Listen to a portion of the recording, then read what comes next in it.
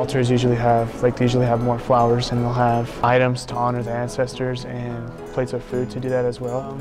So we did 4 altars just because it was just manageable for the club. We didn't want to bite off more than we can chew. It's someone who was dear to you, I guess, or someone, you could even do someone you've never met. I think it gives people a better understanding of how it is that we respect our ancestors.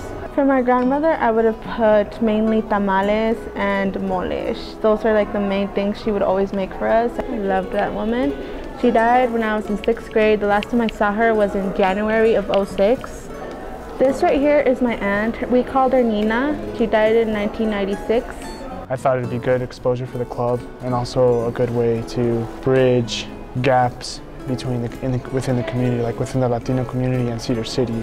I feel like, especially we're in southern Utah, a lot of the majority of the population is white. Even though right now there's still a lot of Latinos moving in, there's still like cultural boundaries that aren't understood.